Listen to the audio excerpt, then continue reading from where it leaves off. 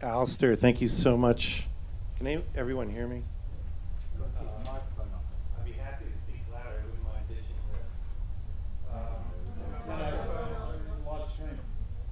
this. Oh, live stream. Sorry. So this is actually working.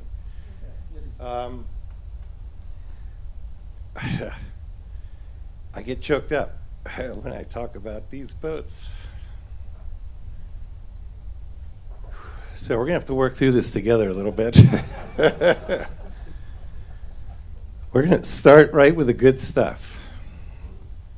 Built in the USA in our new North Carolina plant. This is the Gunboat 55.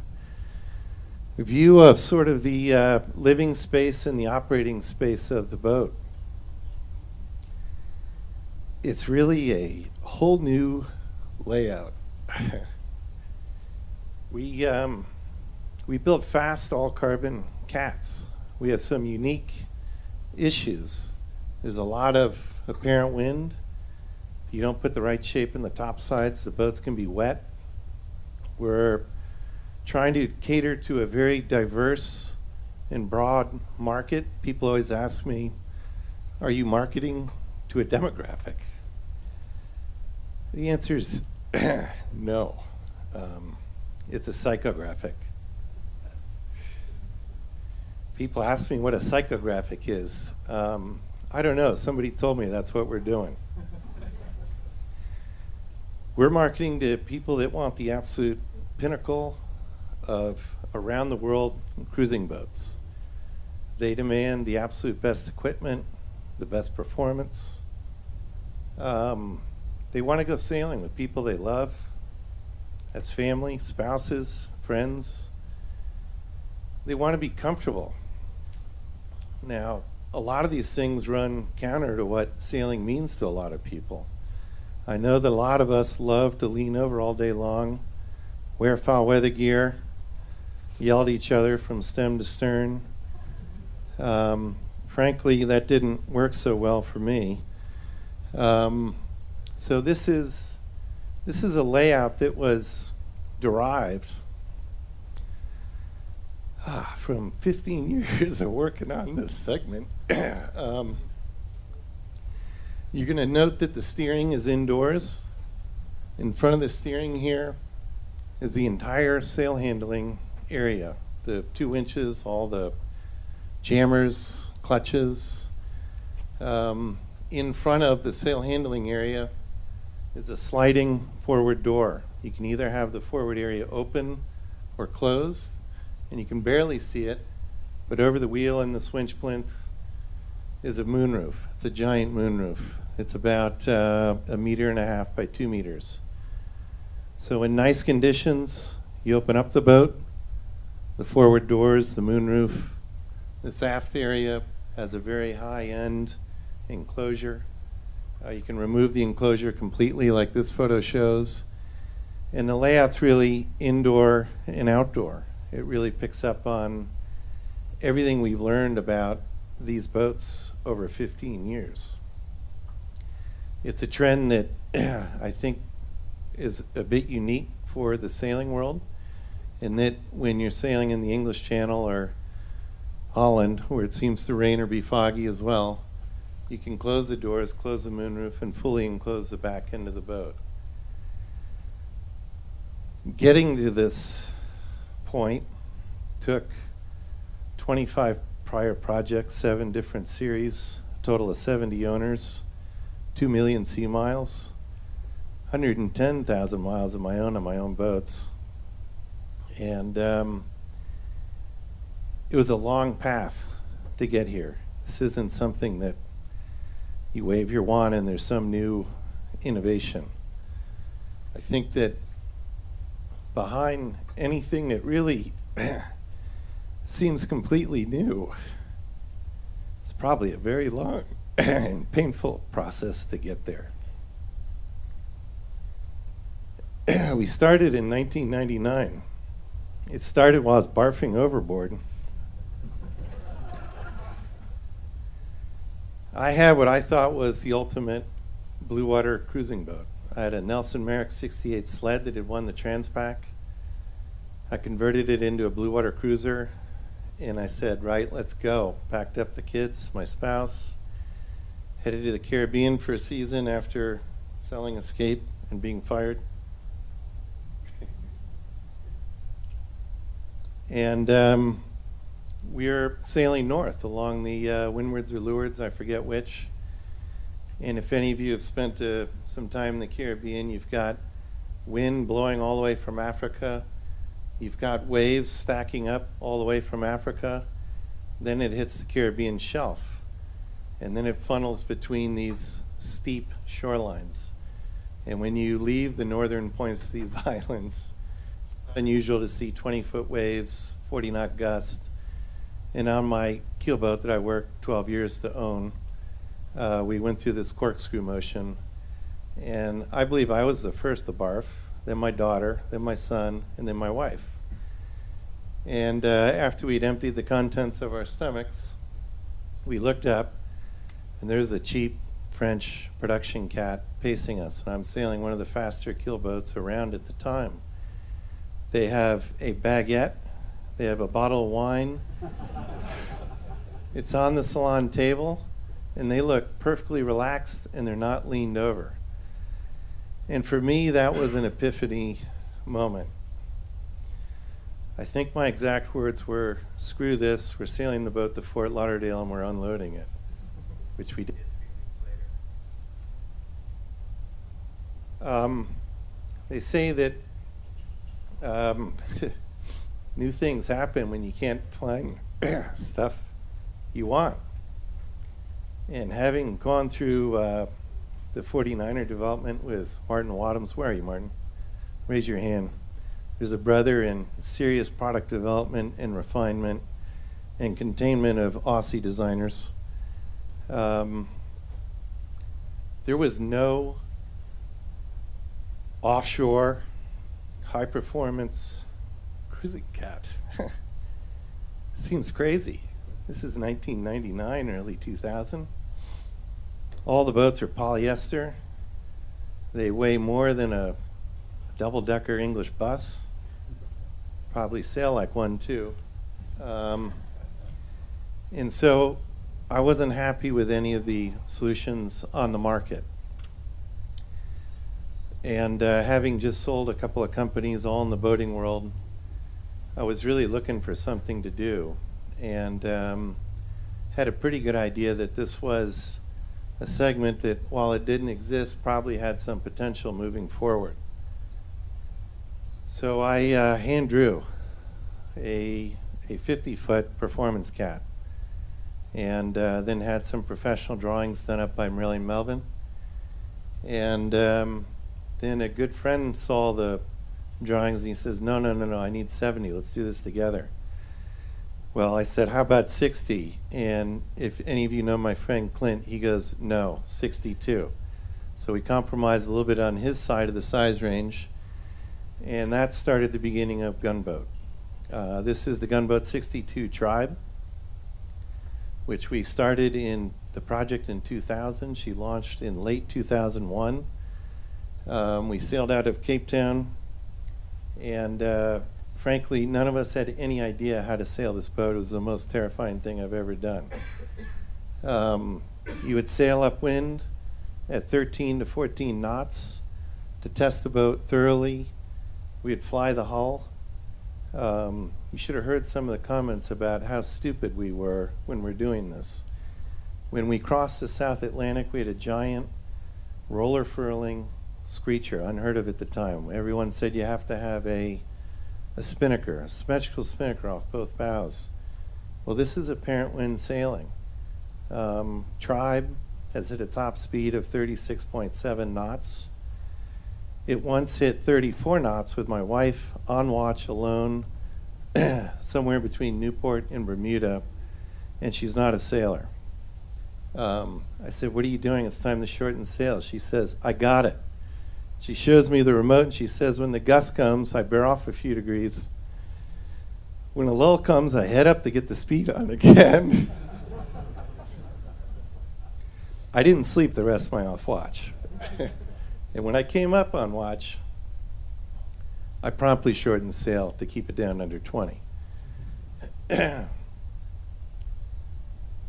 Sorry, so these first couple of years, first 5 years, were really proof of concept, really learning how to sail these boats, really learning who our market was. And I would say first and foremost, learning what you don't know. All these boats were built with subcontractors in Cape Town. At the time, it was a real golden period down there.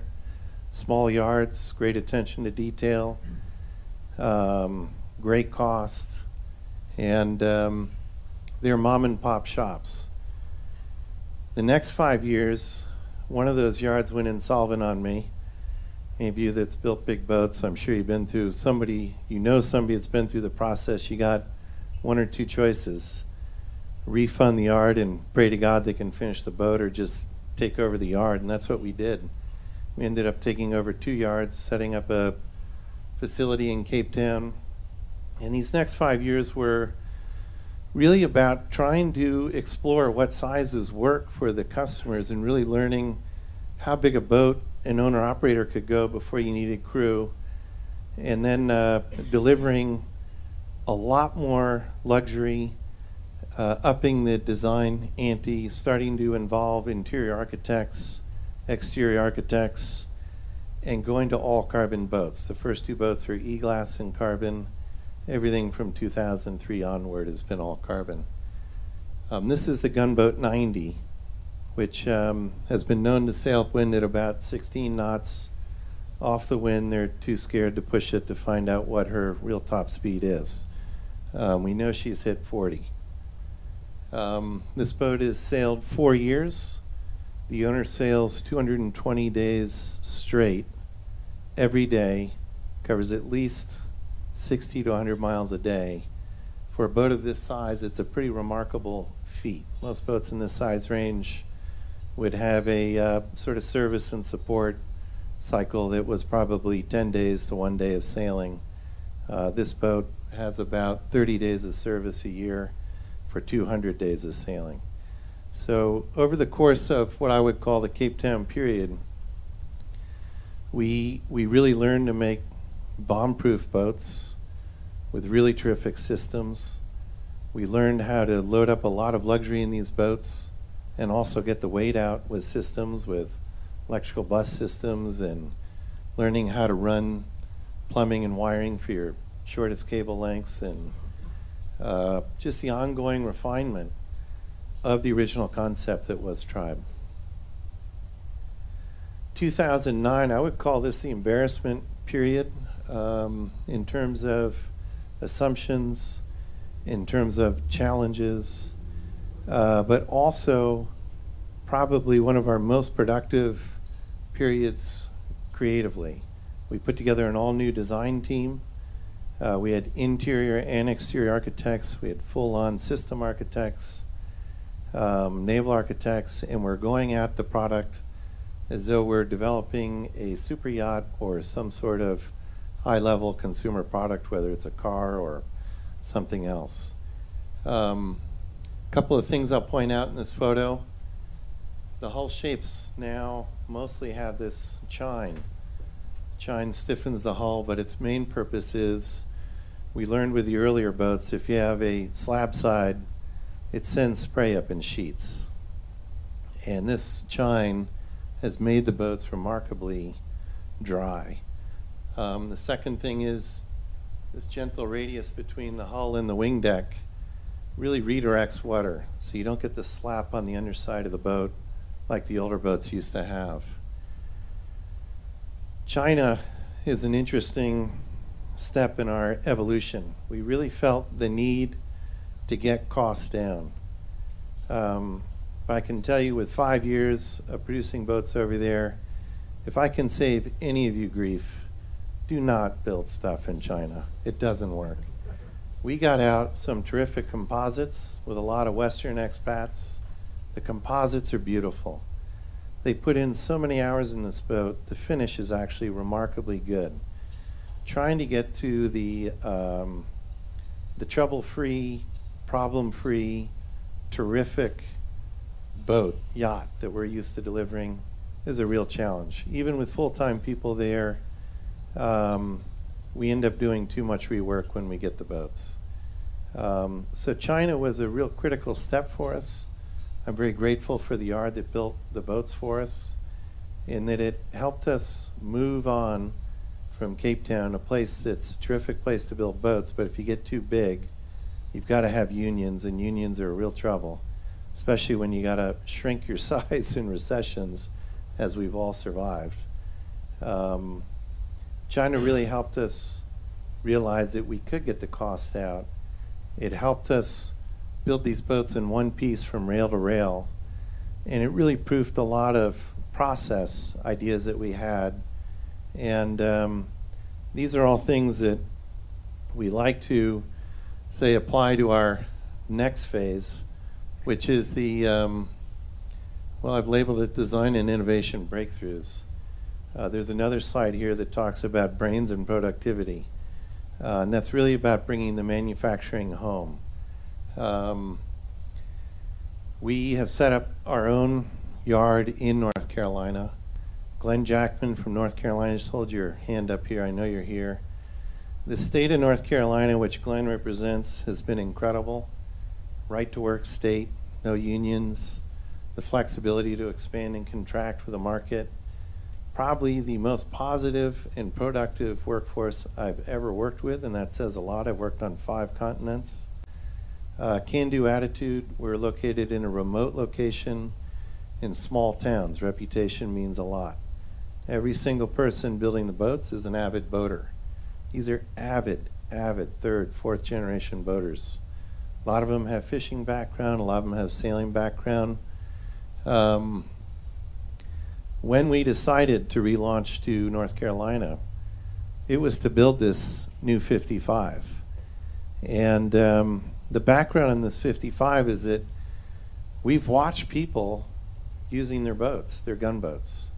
And the moment any owner got on their boats, the old boats used to have a bulkhead with doors and windows. The doors and windows would be open the entire time the owner was on the boat. They were never closed. So the first thing we'd noted over the years was, geez, we gotta get rid of that bulkhead and let's open up this whole space in the salon. And we have a owner up in Finland. He sails within the Arctic Circle for about 9 months out of the year. And he had a Gunboat 48 with a bulkhead, but he enclosed the whole aft end so the aft cockpit would become part of the salon. I said, Bjorn, how does that work? He goes, oh, it's no problem, ice and snow. It's warm in the salon with the enclosure. And the light bulb went off. My God, we got to get rid of the salon door bulkhead and go to one of these enclosures and make one giant space that's flexible indoor and outdoor. So we've designed the boat for the way the boats are used. Now you should hear what goes on at boat shows. Where's the door bulkhead? Is it warm with the enclosure? That will go on, I'm sure, for 3 or 4 years, as it did when we showed up with a big catamaran at the first boat show saying, you know, aren't keel boats faster? Well, it's taken us a while to answer that question, but I think we've answered it now. Fado. Speaking about proving a performance of a boat, this is a brand's wet dream. This is a young, very bright owner who learned how to sail when he was on the West Coast in his 20s, bought a Roberts steel cutter, went to the Caribbean, came back and said, I need something with speed because I'm not going to go that slow again the rest of my life. And we built him this Gunboat 66. And his goal is to sail around the world, taking all the greatest yacht races that will allow us. There's still 2 that won't allow us, Bermuda Race and the Sydney Hobart. And he's slowly ticking off all the great races. He's done the Fastnet. He raced the Maltese Falcon across the Atlantic from Newport to England and beat the Maltese Falcon, the largest keelboat in the world. And he produces his own videos and media content. He has his own website. And I would say that of all the major milestones for the brand, this really stands out as one of the biggest ones, because I think what it's done for the market and the bigger boat owners is that it's proved you can have a luxurious world cruiser and go kick the tail of any keelboat on the planet. This boat is beating every high-performance keelboat up to about 80 or 90 feet. If you look at any of our race results from the Heineken Regatta, we're typically TP 52 to Volvo 70 speed around the course for a luxurious world cruiser. Now, I think what that does is that it demonstrates that you don't need two different boats. You don't need your stripped out race boat and then some mega yacht that you got to run under power most of the time. You can have one boat that really does both jobs. The Gunboat class, Alistair asked me to talk a little bit about building the brand. We originally got this class together in 2005. That's 10 years ago this coming season. We've had anywhere from 5 to 7 boats. We think within 2 or 3 years we'll have 12 to 15 on the line. But in the Caribbean, each season we do between 1 and this year we'll do 4 events. And it's got all the owners out actively competing, which none of them really wanted to compete. These are all highly successful business people, but once they got a taste of it, they realized that in 1 week of racing, they learned more about their boat than in a year or 2 of cruising. This has been a hugely effective component of building the brand. It's also helped build a bit of a cult gathering. This, the social aspects of typically more mature owners, really gung-ho, enthusiastic sailors, a lot of them in the industry, a lot of them are friends of the owners, has been a terrific mix of personalities. We mentioned psychographics earlier. The typical owner is either an entrepreneur or a highly successful CEO. A lot of them have run their own businesses, built them up over the years. Some come from family wealth. But there is this sort of focus on performance and comfort and wanting to sail with friends and family. I think that one of the main benefits of the new layout is that this layout is super family friendly. It is super friendly for the people that maybe aren't such avid sailors. When you're in the salon, and you're in the salon most of the day, you've got wind protection, you have sun protection, you can have as much ventilation as you want, or you can be enclosed as much as you want. So we're finding that with a lot of former oyster owners and swan owners, the women want to go sailing now. And this has been a huge part of the success of the boats, in that the boats become a focal point of the owner's family's activity. The boats get used more because the women like to be on board. The future. I don't know. I think as soon as things are stable and you've established things, I fall asleep. So Sven, just raise your hand in the back. Sven's from Holland Composites. He's part of the development team on the G4. And we don't think it's enough to really hand it to a Volvo 70 with a World Cruising Cat. We don't think it's enough to be able to beat a Melgus 32 around the race course. We want to crush it. And, you know, frankly, we haven't really offered an offering for probably most of us in the room, us industry folk. I mean, but we want to go fast too. We want something for coastal sailing. We want something that if we've got a sabbatical period, we can run out to the Bahamas or the Caribbean. We can leave it on a mooring. It's light enough. If you want to drive it down a ramp, you can do that as well. This is the 40-foot G4. And this will be a radical new product that will launch in the spring next year. It is only 2.4 tons. It's all pre-preg carbon. It's been developed by Sven and his team at Holland Composites, including PJ Dwarshish and Misha Hemschuk and Rudo Enzrink. This is an all-Dutch team. And I came to them because I bought an A-Class from them. And I was so impressed with the A-Class. An A-Class, if you don't know, is an 18-foot long, 7.5-foot wide, all-carbon development class. It's an ISAF class. The rig's about 32 feet high, and it's the Ferrari of small boats. And once you sail one of those, all you want is that same sensation, but you want to take it up the food chain. This is an A-Class on steroids. It'll be faster than the old Formula 40 class. In certain conditions, I'm told it should be quicker than the new GC32, which is impressing everyone. A terrific boat. It'll be the first cruising boat to fully foil. Sounds like madness, doesn't it? But I can tell you from flying the A-Class, a flying boat's actually a lot easier to steer. It's a lot easier to sail. It's less treacherous in trying conditions.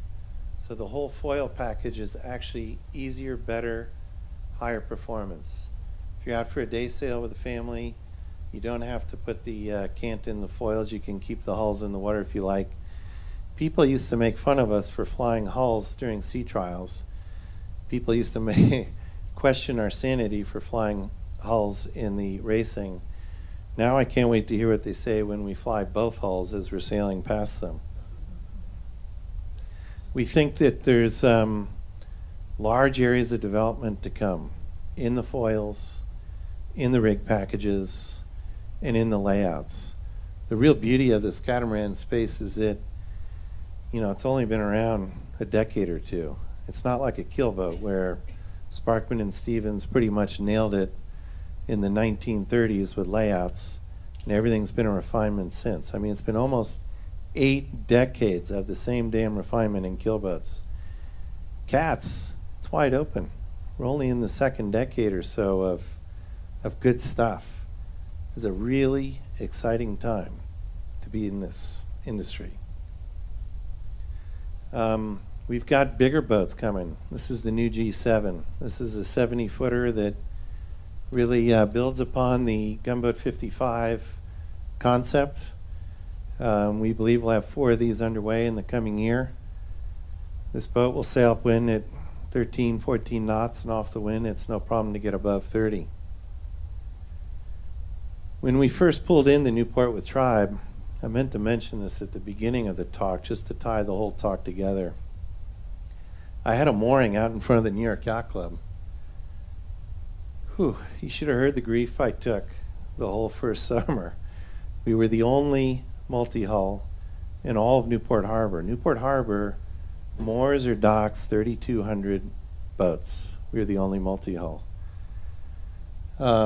This photo is going to get me in all sorts of trouble. The New York Yacht Club already asked me to take this down off of my Facebook page.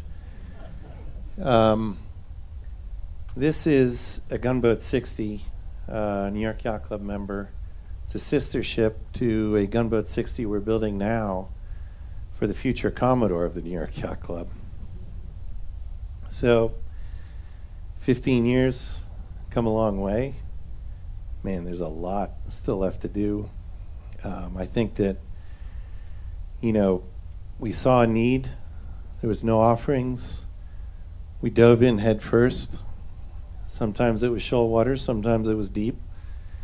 And it's a segment that I think we've only just scratched the surface after 15 years.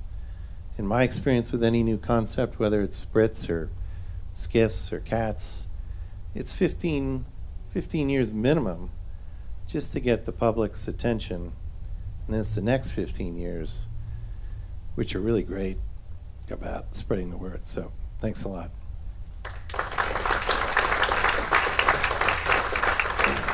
I just wanted to play one quick video here. I'm going to lean on Amanda to do that for me. It's a video of one of our owners, and this is up on Forbes magazine's website.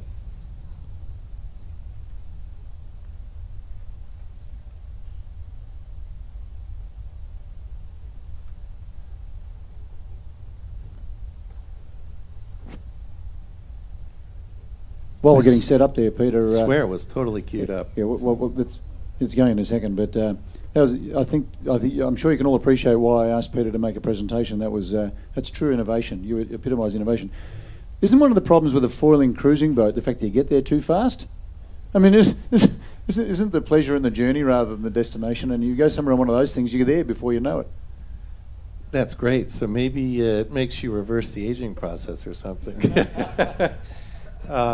Look, the faster you go, the wider your cruising grounds, the more choices. I'll give you an example. From Newport to Martha's Vineyard, 54 miles to Edgartown.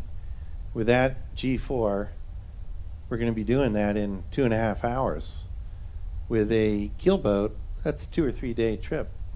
And 2 hours is great for family. 2 or 3 days offshore with a family, not so fun. If you're in the Caribbean or Bahamas and you want to skip some of the more sketchy islands, you can do 100 miles with a nice, easy day sail. So I think, if you want to go slow, keep the thing in the water, put up small sails, have your cocktail cruise. But if it's me, I'll take the range and the additional choices any day.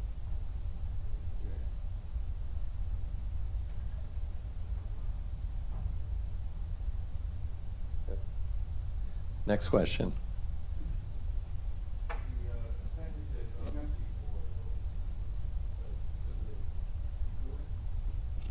The appendages on the G4, are they all 4 retractable or? All 4 are retractable. So like all of our gunboats, when your rudders are up and your daggerboards are up or centerboards, you only draw about 1 foot or 2.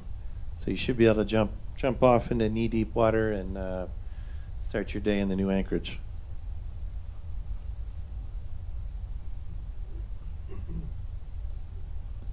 Next question.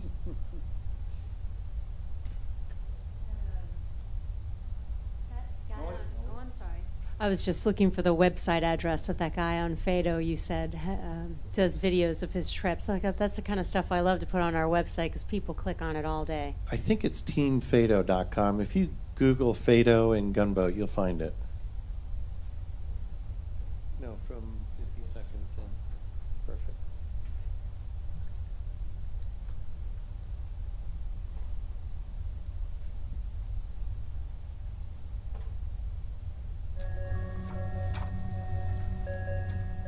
Catamarans particularly lend themselves to great sailing without the drama. And you can really enjoy it, as you can tell when you look at this boat. It's open, wide, free, easy, fun, and certainly beautiful.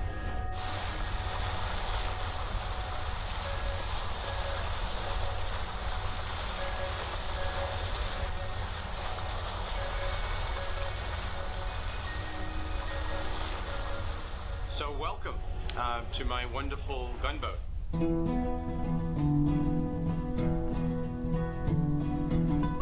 Oh, good to be home.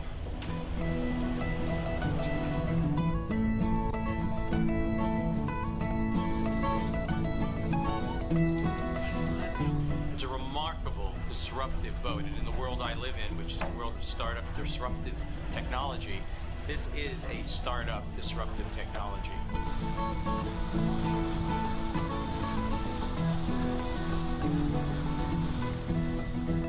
The boat as a design is all 100% carbon fiber.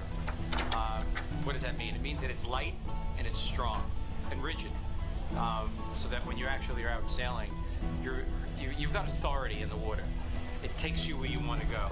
Other tech that's on the boat is all the amenities.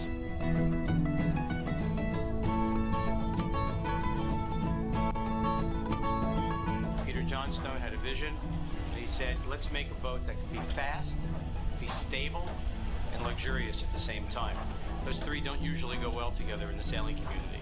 This boat is the embodiment of it, and in fact, the first one of its kind in the world.